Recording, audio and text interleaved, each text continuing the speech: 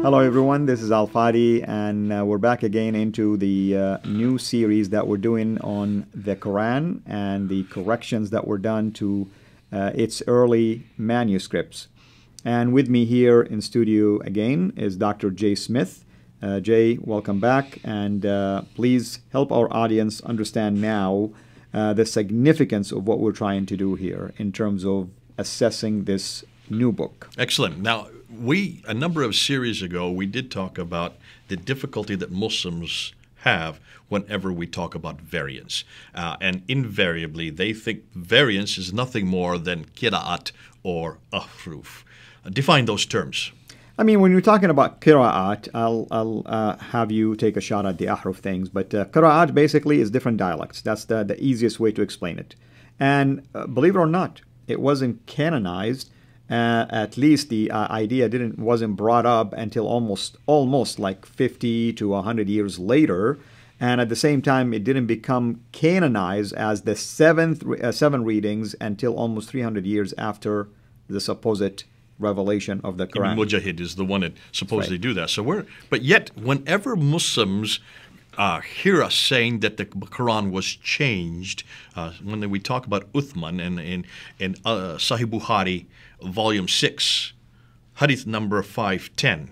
It refers to the fact that at the time of Uthman, 652, that he was told that there were different readings. And so he quickly got Hafsa's copy that was sitting under Hafsa's bed, one of the wives of Muhammad, that had been done in 632 by Zayd ibn Thabit, had that copy made into other copies. Right. And there were four people that were given the responsibility. That was Zayd ibn Thabit, Zubair, Alas, and Hisham. There are four of them.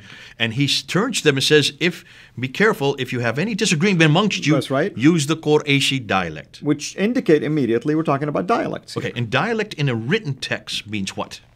A dialect in a written text means that you have to pronounce the word in a certain way. Okay, but written text? Yes. Written text. You're looking at something and you're reading it, in your own dialect. Whether you have diacritical markings or not, you look at the word and you decide how you're going to pronounce it. In order to follow a certain dialect, you have to have something in the written text to make a different dialect.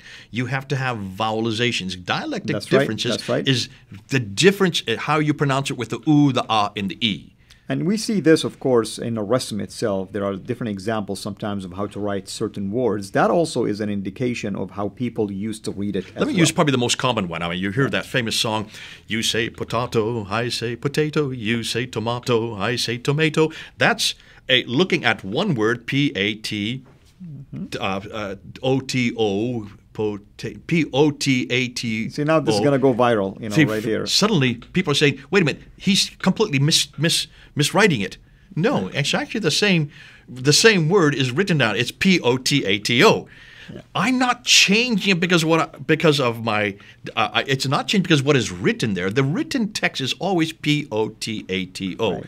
The confusion is on how you pronounce those vowels. Correct. So the British say potato. In America, we say potato. It's still the same word written.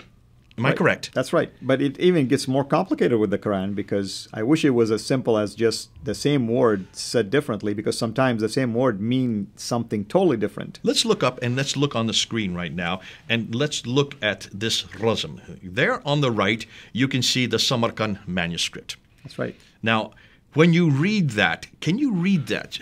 Looking at it? Well, if you do not really know how to read manuscripts, it will be extremely difficult for a Muslim to even know that this is, first of all, it's Arabic, second, that's a Quran, and third, what every word mean, because there are no dottings or diacritical markings here. And there's also no vowelization. There's no fatha, which is the ah sound. There's no dhamma, which is the u sound. And there's no kasra, which is the e sound. None of these exist on this manuscript. That's right. I mean, because I look at manuscript all the time, I can tell you there's the word Allah in there, and nas in there, ala in there. I mean, but you still, even me, I have to look at it carefully and make sure that I'm looking at the letters correctly. Let's look at the next one now. Let's look at this manuscript here.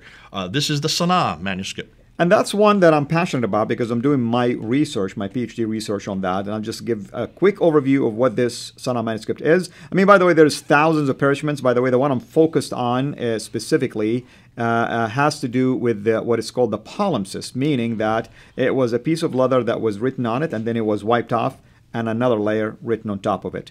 Now, the scholars want to argue that the difference in time between the two layers, the lower layer and upper layer, has been 50 years. I would argue that that's not the case. It was almost instantaneously, within a Because why very would you small... wash off something and write over top? That's right. That's right. Why would you do it? Yeah. Well, the reason is because you either made a mistake or you've changed it or you've seen something Or different. receive instructions, that you have to make some changes to match a standardized reading. Absolutely. Now, take a look at this. Are there any dots in that script that you can see there? Not at all. And this one is even more complex, by the way. This is kind of like an example of the Hijazi, the Mail, style of writing. Okay. Can you see the letters are slightly slanted to the right? Correct. And ma'il means slanted. That's right. That's in Arabic, Mail meaning something slanted. So here's a sana. This would be actually an older script, would it not, what you're looking at? That is correct. That is correct. I mean, actually, a rule of thumb, a Hijazi is older than a Kufi, That's why when somebody tells me the Samarkand is an older manuscript or one of the oldest, I would laugh. I'd say, no, that's a Kufi, meaning it's at least 8th century.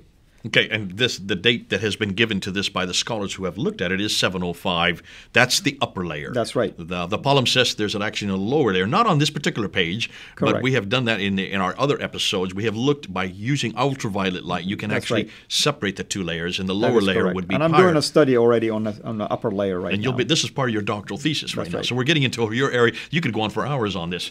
But let's now look at one more slide. Take a look at this one here. This is from the Topkapi, probably the most famous manuscript. Let's just go back and forth. Look at what we just looked at there. Look at the script there, and now look at the script here. Can you tell there's two different scripts here?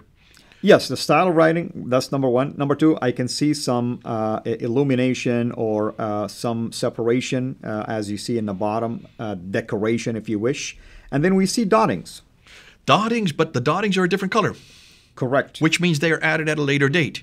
That's correct. But look at the script. This is known as the Kufic script. Let's go back to the one before. There is this Ma'il script. This is a more archaic script. This is early 8th century. This is more early to mid 8th century. So there's about 30. Correct. Some would say even as many as 40. There are some scholars say that parts of the Topkapi, some of the surahs actually come after 749, possibly even as up to 770. So we're talking about even up to the late 8th century. But this is the one that Muslims like the most because it's the most complete. But even the Topkapi, which is later than the Sana, it doesn't have these diacritical marks, except for a few that are starting to be introduced. Correct. Obviously at a later stage. And you can see there's also a decoration at the bottom.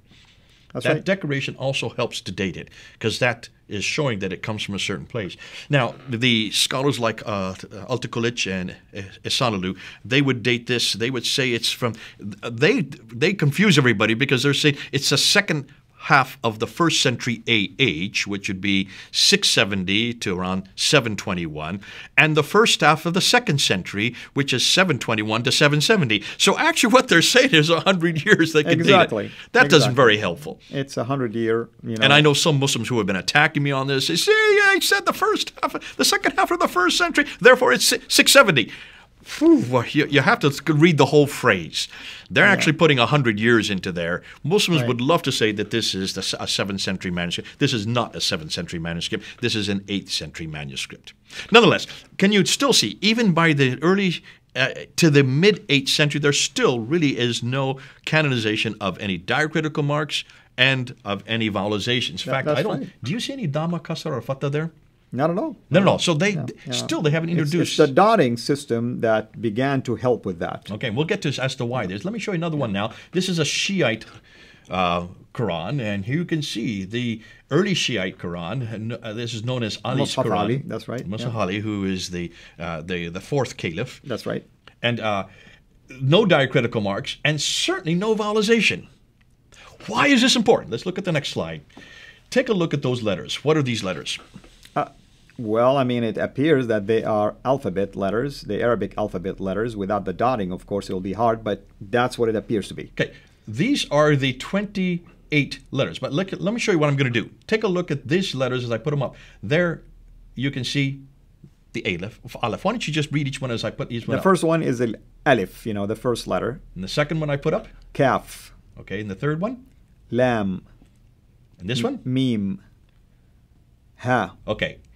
Those are one more to go, and it's the Wow. 1, 2, 3, 4, 5. So 6 of the 28. What's significant about those 6? Well, I mean, they're the one that can survive without having a dottings. They are unique letters. That's right. They need no dottings. In every case, whenever you have an alif, it's always an alif. Whenever you have a kaf, it's always a kaf, or lam, or mim, or ha, or wow. That's right. The other 22 require dottings. Which right? mean the letter itself can change. Okay, let's do that. Let's now look at this smiley face. All right? As I put up the dots now, we're going to put up a number of dots, because that smiley face could be one of 5 letters, couldn't it? And nobody knows it's a letter until you start putting dottings, actually. Okay, there's the first one there. That will be a noon, for instance. Okay, what's that? Ta. Okay, what's that? Tha. So already we've got 3 different letters. In one look. Noon, one ta, rasm, and tha. basically. All right. The smiley face is a rasm. Now let's go. What about this one? Ba. And this? Yeah.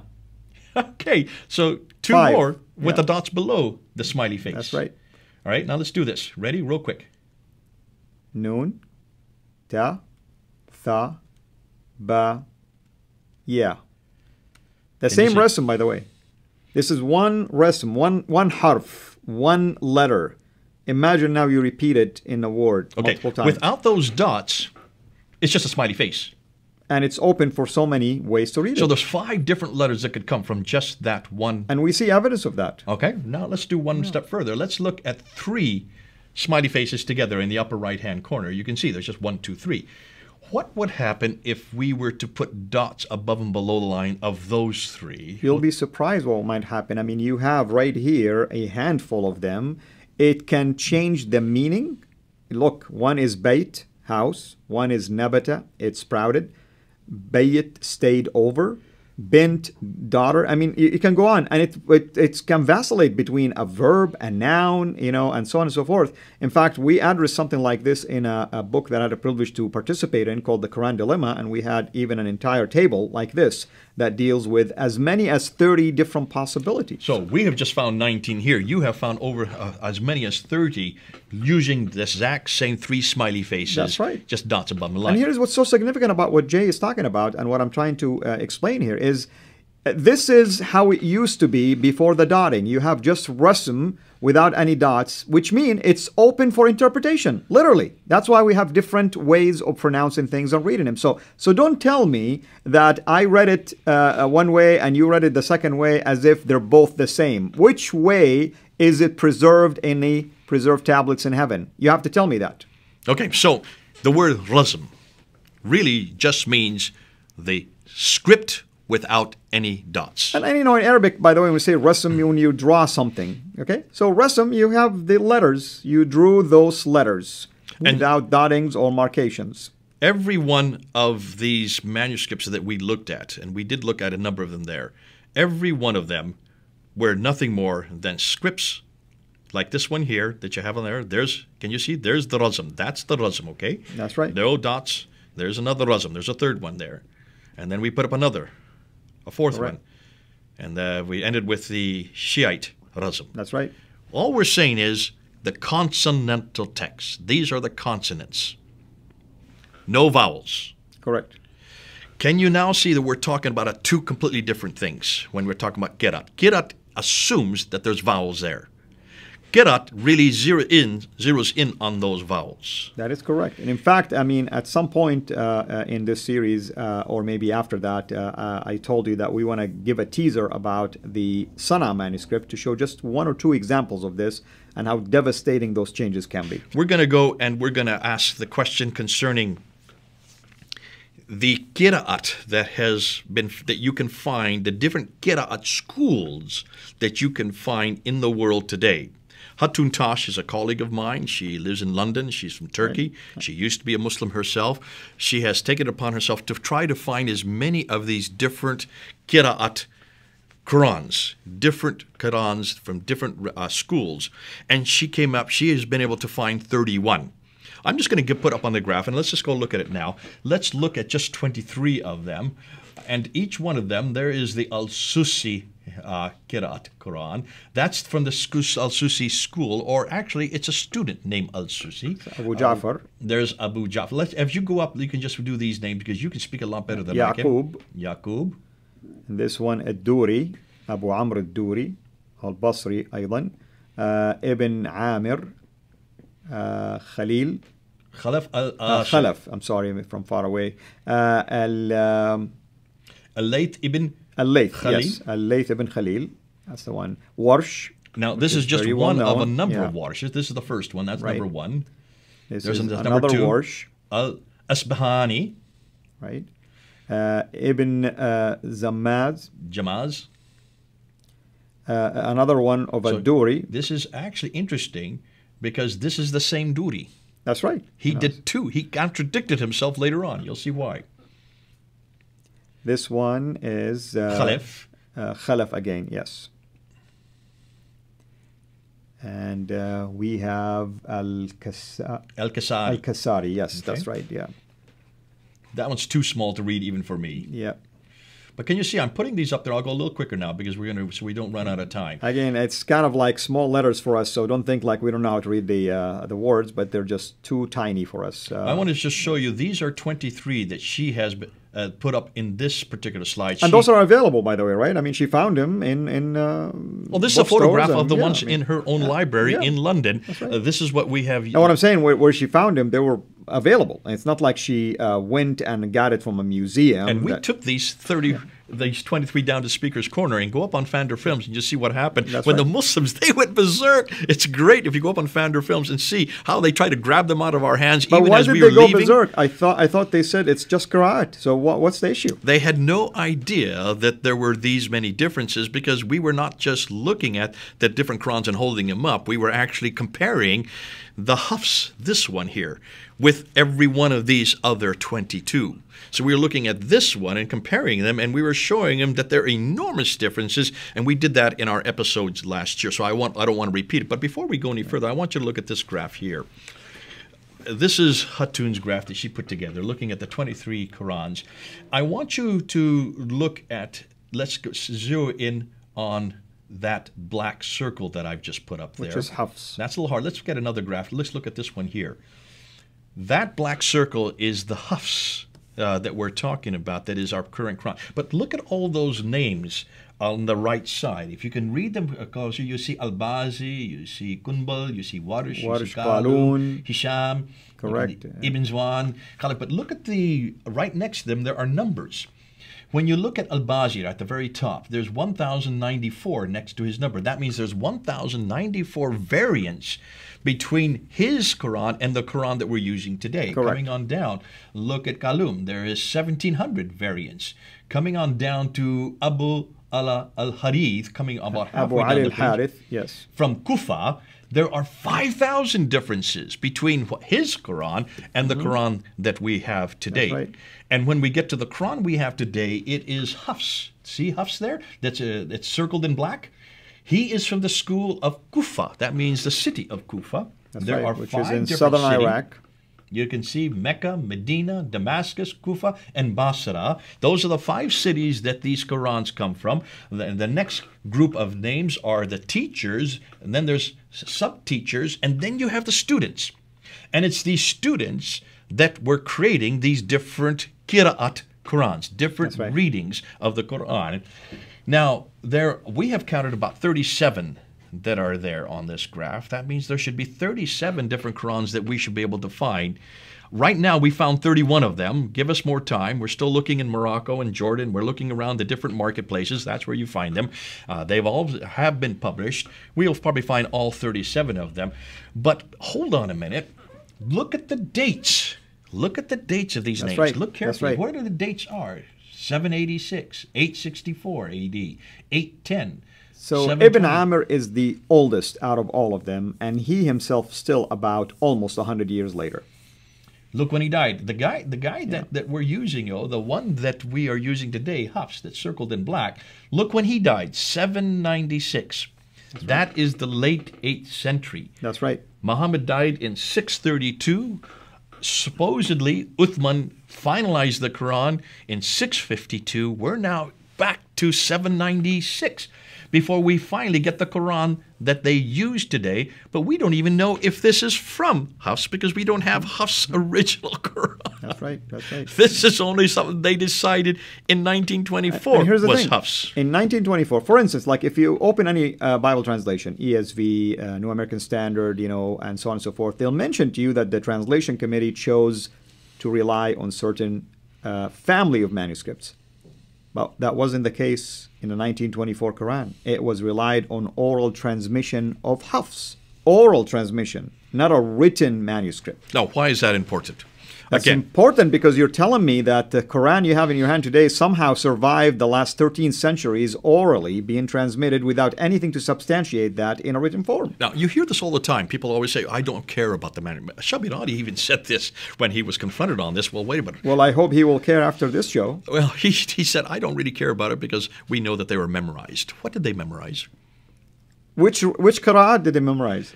Did they memorize Khalid's or That's Warsh or Duri's? In fact, which of the two Duri's? Because he even contradicts himself. Even Hafs, we have multiple different versions of Hafs, we have by the about way. 6 or 7 different That's right. Hafs.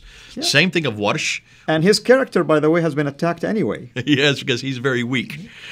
Now, before we end, it's important that we understand what we're talking about here. We're talking about the Qira'at traditions created in the late 8th century, early 9th century, That's right. 100 to 140 years after Muhammad and death, and certainly after Uthman. And that's right. This is not even the same century. So how can you have any supposition that Uthman had different readings? These readings don't even come into existence. That's right. Until the 8th century, So you 9th have century. Ibn Mujahid, 300 years later, decided that there is 7 basically readings that are canonized. So out of what? Out of many qira'at. So who gave him the right to decide which 7 were they? And it's even based on a if weak that- tradition, by the way, the hadith. Even if that were true, what then was he burning? Because he did burn all the manuscripts. Uthman, you know what I mean? Uthman burned That's right. all these manuscripts that disagreed. They couldn't have disagreed with diacritical or Qira'at. There were no Disagreed Qira'at with in his own existence. choice. Evidently, he was burning the consonantal Rasm. Yeah, because he wanted to standardize it. So who gave him permission, by the way, to do this? He was a caliph. You don't need permission once you're a caliph. That's right. So is this not a human intervention? Exactly. Everything about the Quran is a human intervention. The Qira'at decided by a human 300 years later. 7 first, then they added another 3, they made it the 10, then they added another 4, they made it the 14, and they said anything outside of that is considered to be strange or shawad, basically. Who decided this? Okay. Can you understand now that this whole idea and argument of Qira'at and Ahruf makes no sense for the 7th century? It would make sense for the time that these different authors were creating the different schools of Qira'at. They're all from the late 8th, 796, and up until the early 9th. Then it would make sense, and that's why Muslims today are not looking at a timeline. If Uthman, let's just say hypothetically that's true, if he burnt these manuscripts, he was not burning them because of Qira'at, because they didn't even exist that early. He was burning them because the consonants were different. That's correct. The rasms were different. The consonantal text did not agree. Correct. Now, what we want to do today is, can we prove that?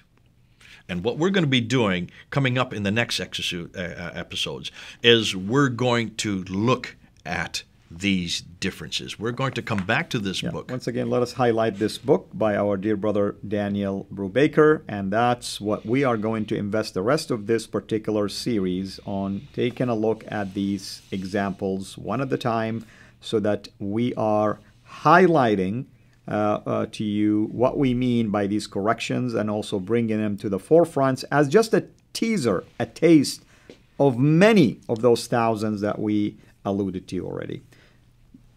Brother, thank you so much as always. We are so blessed to have you here, and I hope that people will feel blessed by your contributions to this unique field that I agree with you, no one usually dares to venture into, and those who want to get into, they're always extra careful. So we thank the Lord for the knowledge that He has given us, for the freedom to share this freely, for the social media and the platforms that we use, and for dear brothers like our dear brother, Dr. J. Smith. Until we meet again, have a blessed day. Thanks for watching. Make sure to like and subscribe. Also, hit the bell so that you don't miss future videos. And please consider becoming a patron at patreon.com/Sira International. And together we can introduce Muslims to the gospel of Jesus Christ. Thank you.